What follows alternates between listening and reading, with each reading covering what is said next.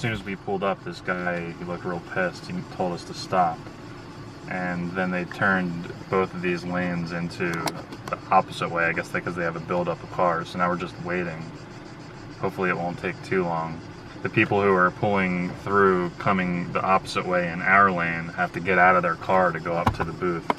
I guess they won't just walk up to the cars, they make everyone get out.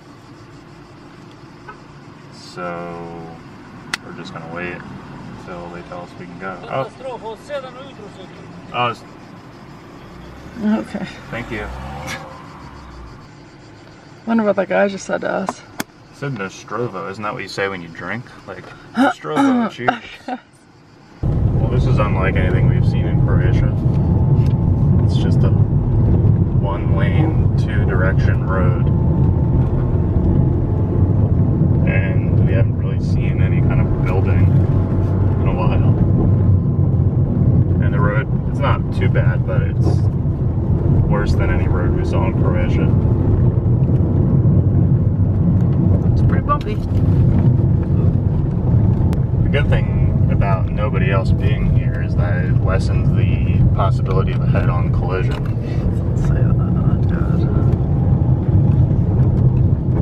You can't swerve out of the way because of the landmines.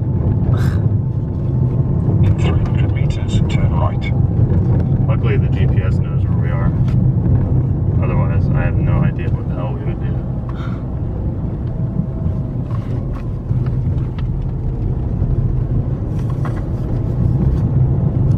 Saw a person. You did? Oh, that's good. It's refreshing. There are a lot of damaged, abandoned buildings like this that we've seen so far. Not a lot, but Decent amount. like 6 or 7 out of the 10 total buildings we've seen.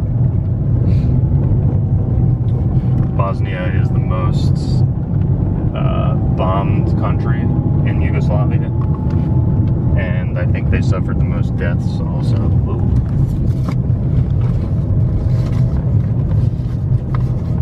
It's unexpected. Follow this road for 30 kilometers, then turn right. 30 kilometers.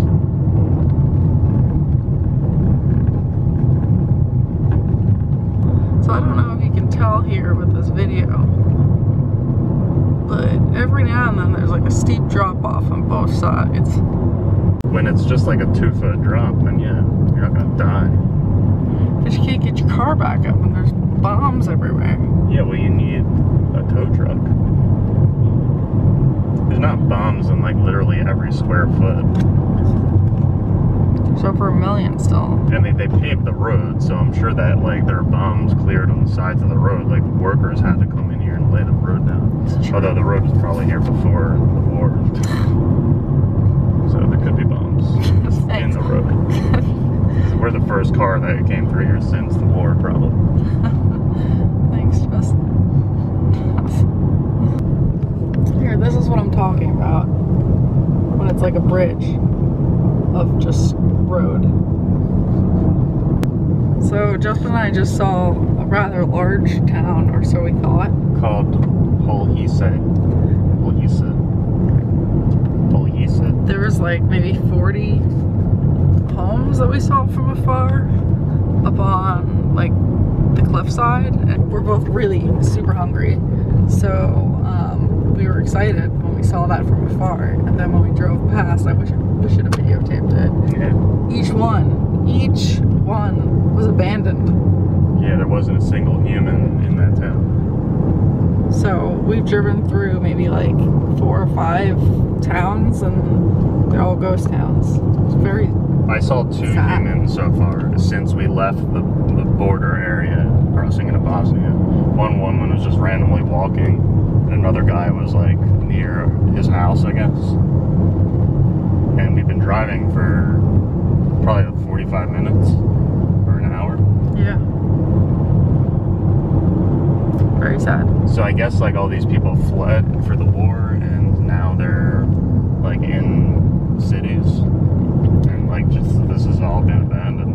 Yeah. Well, we were reading before that during the war, a lot of homes were rigged with bombs and things that when you open up the door it would trigger an explosion. So I guess a lot of people were fearful of even entering their home. And like, do you blame them?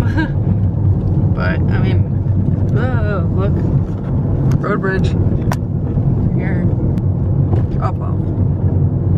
Drop off. Drop off. That one has a little bit of a guardrail. Yeah, this does have something. But that won't stop you. That will just launch you higher as you fly off the side of the road. This one has power lines going up to it, though. That's true. We saw utility poles before that were stripped bare. I guess people like took the wiring. So that there are power lines here sort of means maybe that there's something in use up there currently. Good point. It's hard to tell right now. It's really bizarre that this is Europe. You know, this is not what you think of ever when you think of Europe, or what you see ever in Europe. This is like a part of Europe that most people don't realize exists, or just don't think about it existing. There's a town up ahead, seemingly, but I think I saw a few things that were reflecting back like a car or two. This road has been over 30 kilometers long. Yeah, just this stretch.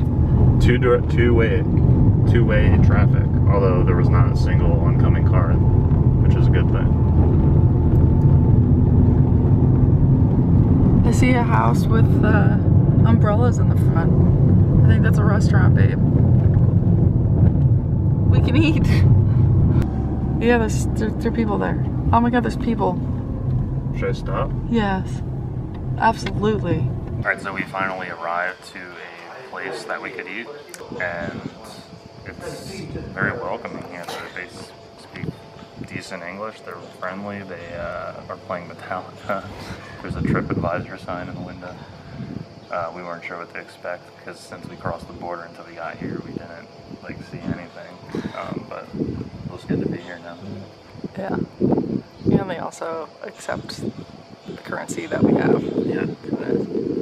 So we ordered shababchichi for my, whatever this is, breakfast / lunch. It's a Bosnian dish. We had it a couple times in Croatia and it was not good.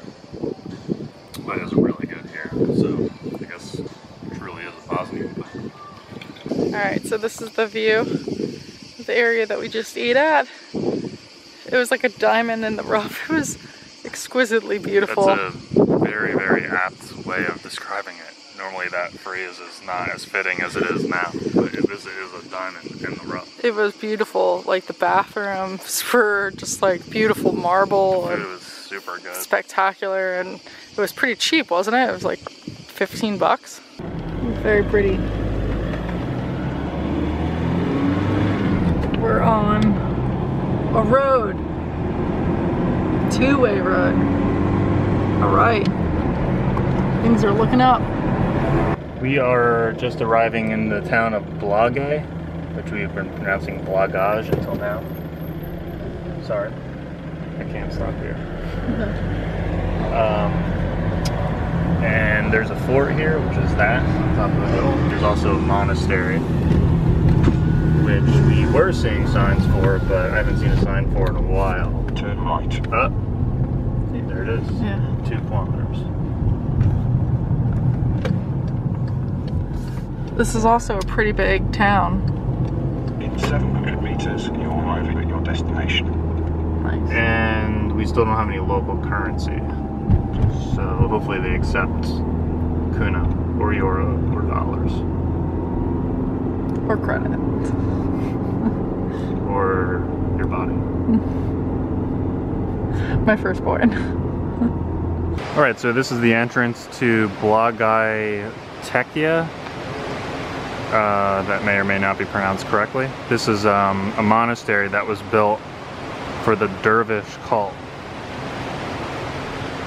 What's a dervish cult? I don't know.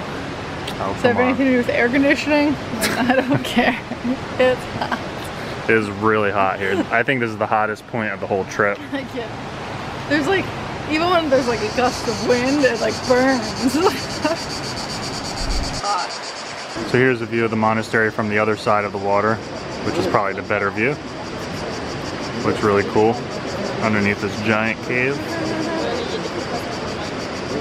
And we're gonna do this boat tour into the cave, which I guess they just pull you along the rope. Water is like perfect turquoise. You can't see through it anymore. Colors are really nice. Beautiful.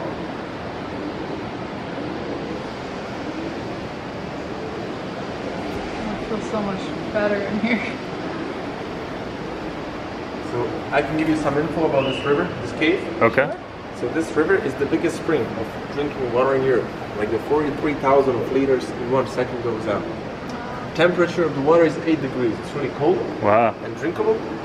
And this whole town of Blaga drinks this water. So if you want, you can even try it from here. It's good to drink. You feel better now that you're not in the heat? Much better. That's nice water. Life is much better. This is a really nice looking restaurant. Yeah, it's really refreshing and cute. So we just drove to the top of a hill to the Blagai Fort. The closest we can drive is at this point, and that's the fort up there. We kind of want to do it, but we have no water and it's extremely hot. And also, as we said before, there are unexploded landmines all over the country, so you have to stick to paved roads or like marked trails. And I mean, this kind of looks like a marked trail. And I'm also assuming that there wouldn't be any unexploded landmines right next to a site like this. But the combination of that risk and the heat, for me, mainly the heat. Lack of water for me. Yeah, we're gonna skip this one. Plus we just came from Dubrovnik and there's no way this is gonna top that. So we'll see Blagai Fort next time we're in Blagai. We'll video Blagai it then.